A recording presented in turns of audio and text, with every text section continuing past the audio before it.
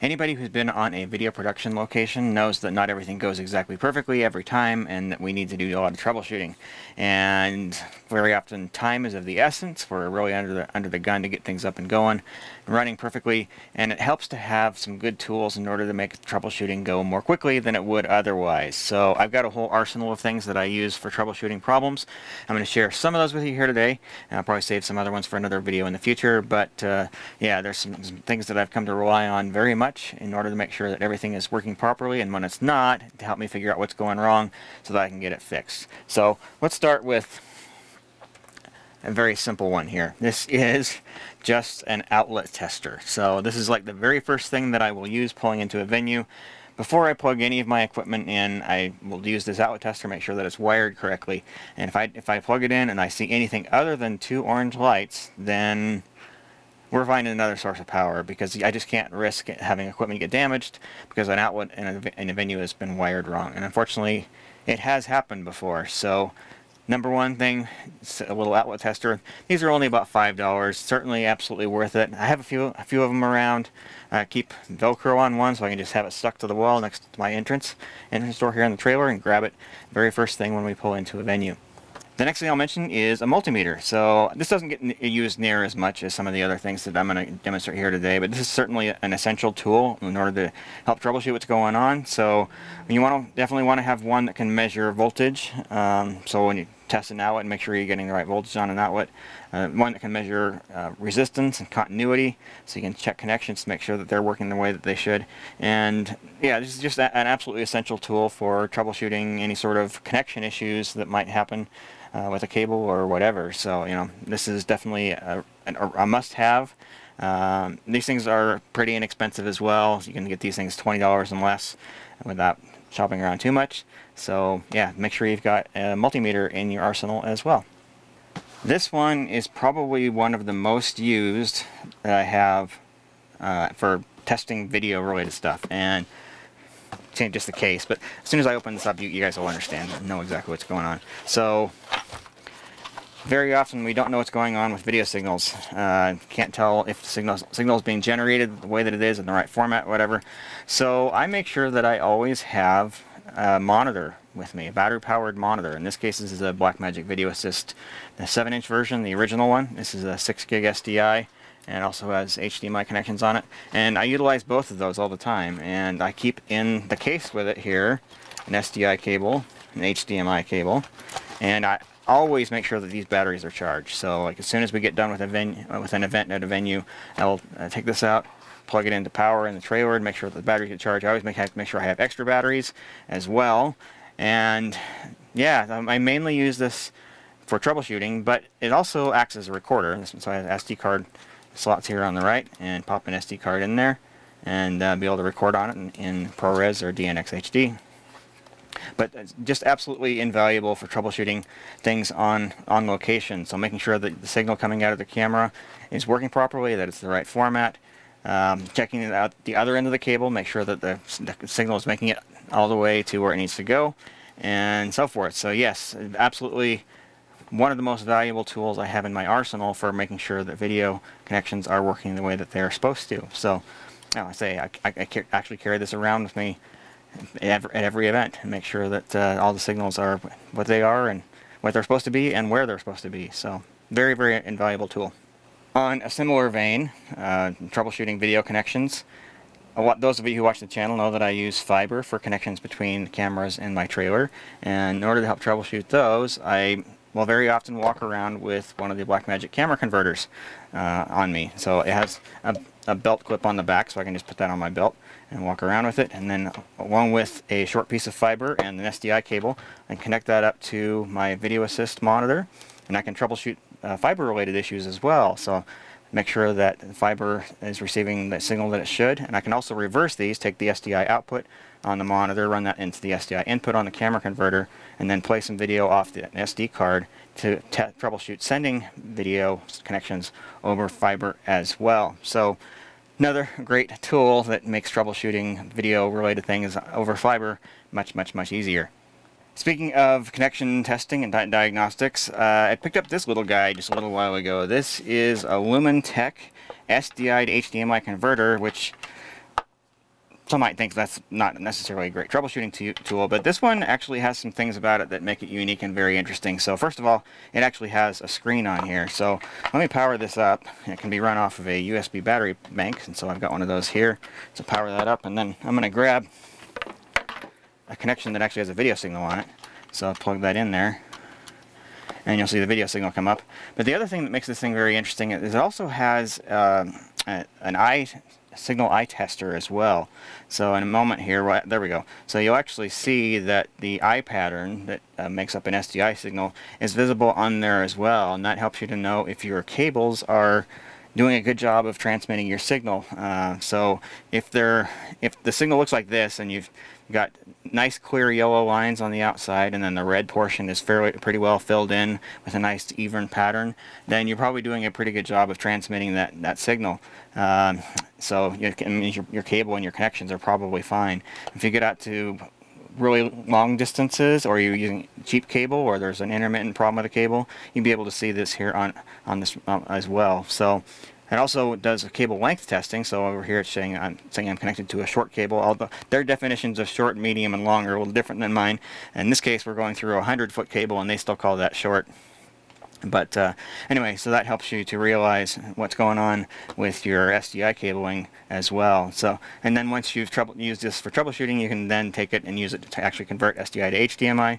And it does do scaling, it does format conversion. So you've got a chart here on the back and some dip switches to set which format the device actually outputs on the HDMI port there as well. So anyway, great little product. I'll probably do a full review of this here on the channel before too long.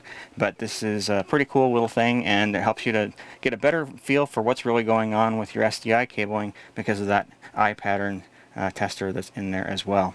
It seems like most of the problems that we encounter on location have to do with cables, and so having a good cable tester is kind of essential as well. So here's a couple of them. I've had this one a really long time, but I've recently started using this other one quite a bit more. So the Behringer CT100 still available. I've had this one like 15 plus years, maybe even 20. And then the CT200, which does the same things, but it's much fancier and has some additional connection types as well. So this is essentially allows us to make sure the cables are passing the signal that they're supposed to, that they're wired properly, and it has a pretty cool feature on it to make sure that you're not dealing with intermittent signal as well. So I'm gonna go ahead and just do, this is a TRS cable, quarter-inch TRS cable. Plug that in and turn on the cable testing, and this little grid here. See how well you can, yeah, you can see that on camera. It actually shows how this is wired. So it's showing that pin 3 is wired to pin 3, pin 2 is wired to pin 2, and pin 1 is wired to pin 1. So you get a better idea. Make sure your cables are wired the way that they're supposed to be. This will also let you do test adapter cables. So if you want to do like an XLR to TRS, you can do that. In addition to having those on there, it also has some other types as well. So you've got some 1/8 inch over here, and then on this side you've got RCA, some TT, and then some MIDI connections. This other one takes things quite a bit farther. It's the same concept, but it's much more comprehensive in terms of the types of connections. So you've got your TRS and your XLR, but it also adds the speak-on connectors for testing speaker cables. And then you come over to the side here, you've got USB, and then you've also got your 1/8 inch. And then over here, there's your MIDI and your RCA, but it also has RJ45s for testing Ethernet style cable. And again, very, very handy. This can also be used because most of these have 3 connections, but the RJ45s, those actually have 8 wires in there, and so you can actually use this to discover how a wire is connected. So in this case, I've got the cable that I made for connecting my Mars T1000 intercom to audio, so that uses an RJ45 on the base station, and then it has XLRs in order to interface into an audio system. But if we want to see how that's actually wired, say for example we want to test it against the male XLR, so that's going to go into the input over here, and then over on this side we plug it into the output, and then when I turn this on, it's going to actually show, if you watch for this, you'll see that the little shorted light is lighting up for connections 3 and 6, and what that's telling me, the first number is the output, second number is the input.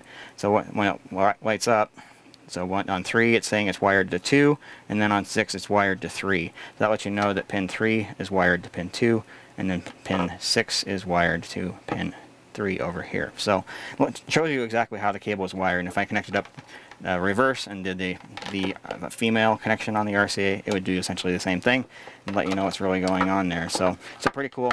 These also have test tone generators in them as well, so you can generate an audio test tone, make sure that audio is passing over a signal. And this one can also generate phantom power, so you can test powering a microphone, make sure that you can power a microphone properly there as well. So very, very, very handy. This is something that ought to be in pretty much everybody's toolkit in order to make sure that we're thoroughly able to test our cables. And I should mention that these are only testing continuity. They don't test the... They basically say if you have a connection. It doesn't tell you how well the cable is actually going to pass the signal. That's an entirely different level of tester. I'm not going to demonstrate any of those here today. But so anyway, so you're just testing to make sure that you actually do have a connection between A and B on any cable or whatever. So, alright, here's kind of a little bit more specialized one, but still this one is very, very useful. So this one's actually an Ethernet cable tester, but it does a little bit more than your standard one. So in addition to making sure that your Ethernet cable is actually able to pass the signal, you can also test for the presence of power over Ethernet. So I'm going to go ahead and plug in this cable here into the PoE test port on top, and then turn this on. And then I'll go to the menu and say PoE, and I'll hit OK. And then it's checking the voltages on the various pins, and then once I'm satisfied that things look right there, I'll hit the OK button, and it will run the PoE test and come back and tell what type of PoE is there, as well as the voltage, along with which lines that on the cable are carrying that voltage. So very, very handy, because there is more than one type of power over Ethernet out there with different voltages, and so if you're unsure, you can plug this guy in and find out to make sure that the power over Ethernet type that you need is the one that's present on a given connection. So yeah, again, very, very handy, very cool tool. Anybody who works with fiber very much would probably be wise to invest in some tools for testing the quality of their connections with their fiber. So I've got a couple of those here today. So I'm going to start with this is a visual fault locator. Basically what this is a very intense light that we can shine down an optical cable. And it's a visual because when it says visual, what they mean is it uses a wavelength of light that's actually visible to the human eye. In this case, it's a red light. So I'm going to put this adapter on the end of the cable here, and then go ahead and plug that in there. And then I'll turn this on. And then on the opposite end of the cable, you'll actually be able to see that that light is coming all the way out the end. And it's pretty intense. So yeah, it's passing the signal quite well. Similarly, well, I should mention that if there are any problems along the line of fiber and you can actually see the fiber strand itself, this light will shine very, very brightly. So if you're looking at the actual fiber strand itself, if there's a nick or a scratch, those show up very, very prominently. And you can see where a problem is on a cable. Likewise, if you were to see some red glowing near the end of one of your cables, you'd know that there's a problem there as well. Similar tool, or a related tool I should say, is an optical power meter. So I'm going to go ahead and put this adapter on there and then put this in the top. And there on screen you can see that I haven't calibrated this, so the number's probably a little off. But it's basically saying that there's a loss of about 2.5 decibels of light from one end to the other. You can test to make sure, see how well your cables are actually passing signal as well, not just if they're passing signal.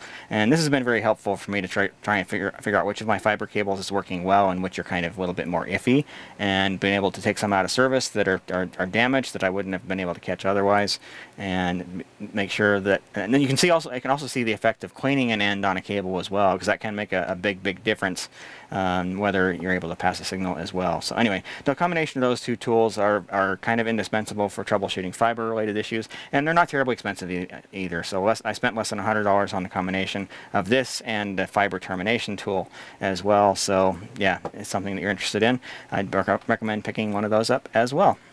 Here's one for testing audio that I just picked up not too long ago. This is a little device from a company called Donner. It's the EM2. This is essentially a small little portable headphone amplifier, and this is very handy for troubleshooting audio issues. So you can walk around with this carrying an XLR or TRS cable and plug those in back here and plug in a headphone on the front. I happen to use some Shure in-ear monitors. These are the SE315s. So I'll plug those into one of the two headphone jacks on the front, and then you've got a volume control here, basically a fader knob to let you select between inputs 1 and 2, and then a stereo monitor switch here as well. So anyway, this has certainly been very, very useful for trying to troubleshoot audio-related issues, so you're able to hear what's going on with an audio connection. I should mention this only does line-level audio. It does not handle microphone-level audio. I wish they had one. I looked forever to try and find one that does microphone-level audio as well, but I couldn't find anything. But anyway, great little tool, and you can use it as a headphone amplifier when you're not doing troubleshooting with it as well. So I should mention it's also battery-powered, so it charges with a USB port here on the front, and it lasts for quite a while on a charge. So anyway, pretty fun, pretty great little tool for troubleshooting audio-related issues. Let's talk just very briefly about radio frequency troubleshooting. So those of us who use wireless microphones or other wireless systems are constantly running into issues trying to find available frequencies, and so having a device like this is an RF spectrum analyzer. It makes that job a lot easier. And so right now I've got this analyzing a frequency range that's used by most of my wireless microphones, so between 500 and 530 megahertz, and it's gathering over time basically what's going on in that signal band. So I can see very clearly here that there's a big spike right here. I bet that's the wireless microphone that I'm using right now. But otherwise, it's over time it shows you, it records kind of the history of what's going on, and you can see the peak amount of RF that was received on each frequency there. So that makes it much easier to try and troubleshoot and figure out where we can find available frequencies for a wireless microphone. You can test to make sure the wireless microphone is actually outputting a signal that we're expecting it to on the frequency that we're expecting it to as well. So anyway, so these are not terribly expensive and super useful. This particular one also does frequencies that are in the 2.4 and 5.8 gigahertz, so it's useful for troubleshooting Wi-Fi related issues as well. So anyway, great thing to have. Been very useful for me in the past. Speaking of radio frequency signals, another device that's very handy for trying troubleshooting issues there is a handheld radio scanner. This is an old one I've had for a very long time. And this happens to be from Radio Shack, but there's any number of brands and whatnot out there. So anyway, these are great for actually listening in on those signals that you're seeing, that you pick up on your RF spectrum analyzer. So if you're going to get one of these, make sure that you're getting one that actually covers those radio bands that you're going to be using. This one doesn't cover the radio bands of my wireless microphone, so it's kind of useless for that. But another similar device is a software-defined radio, SDR, and those do cover those bands. And so they're very cheap. They're super easy to get a hold of. Just go to Amazon and pick one of those up. But that allows you to see what's going on, not only see what's going on with the radio frequencies, but also be able to tune in and listen and see what's going on, what audio is present there as well. So great for troubleshooting wireless audio issues as well. Alright, this one may be a little less of a diagnostic tool, but it's something that still has been very useful when working on location, and that's basically just a light meter. So this is able to determine what the light level is at any given location. So if I turn this on here, where I'm at right now, it's showing about 1400 lux. It also supports different units, so you can do foot candles as well. But yeah, this is very useful if you're trying to make sure that you've got even lighting on a subject, or you're lighting a green screen or whatnot. So something like this allows you to see what the actual measurable light level of light is, and then readjust your lights in order to make sure that you're getting more even lighting there as well. So pretty inexpensive, but can be very valuable when you're dealing with lighting issues. Alright, this one isn't so much sold as a diagnostic tool, but it's certainly valuable as one. And this one's going to stand in place for several other models that do similar sort of things. But this is the 12G Cross from Decimator Design. It's a product that's designed to do video format conversion. So any format coming in can be converted to any format going out. Takes care of all your scaling, frame rate conversion, all that kind of stuff. But it's also a great diagnostic tool because it has this screen on there, so it allows you to see what's going on with the signal coming into the unit. So in this case, I've actually got the program feed from what I'm recording right now coming onto the SDI input, and it's telling me on the first line there, S, 6 gig, 2160p, 2997. So it's telling me that the signal that I'm sending out of my switcher right now is indeed 2160p at 29.97 frames per second. It also has similar indicators for HDMI and for the scaler, which they label as D. And this one, compared to the high definition versions, this is their ultra high def version, but the high definition version does not have the Genlock. This one has a Genlock input on it as well, so you can actually synchronize the output video on this device to a Genlock signal or tri-level sync, whatever the case may be. and it lets you see if that signal is actually present there as well. So in addition, it does have HDMI connections on the side here, so you get the same indicator there that you get with SDI, so telling you what format is coming in. And so anyway, it's super handy for trying to see if a signal coming out of a device really is the format that you expect it to be. Alright, so that's going to actually do it for now. I will do another video in the future where I have some other troubleshooting tools, particularly more in the realm of software, so diagnosing problems that are happening on the side of the computers that we're using. But that's kind of it for now for hardware diagnostic tools. So as you watch this video, I've had links pop up on the screen. Those links are not just there for purchasing, but they're also there to take you to the manufacturer's website for additional product information as well. So if you want to get more information about one of these products or purchase, just use one of those links that I've had pop up throughout the video or down in the description below. If you're new to the channel, please consider subscribing. I do video production related content about once a week, and those who sign up as members or Patreon supporters get additional content as well. I've been doing just as many videos there as I do on the public version of the channel as well. So if you want more of this sort of content, please consider joining. That money goes directly towards buying equipment to do reviews and show here on the channel. It doesn't really go into my pocket. That money directly impacts the quality of the content that's here on the channel, so please consider doing that as well. So anyway, thanks everyone for watching, and have a great day.